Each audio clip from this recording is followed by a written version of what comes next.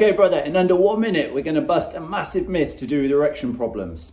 So, from speaking with hundreds of guys by now, when it comes to sexual performance anxiety and erection problems, here is the thing that I hear most often. Something is wrong with me.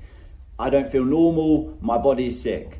And as long as we know that this is not a medical thing, that it's a mindset thing, then I would like to say to you, you are normal, there is nothing wrong with you. What's actually happening is that our body is going into a stress state when it comes to having sex.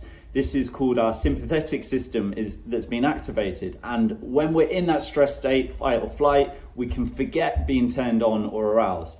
So it's about getting the right tools and strategies to reduce the stress state so that we can have great sex and start to feel normal again. If that sounds good to you, check out my YouTube profile for more videos and you'll see exactly how to do that. See you there.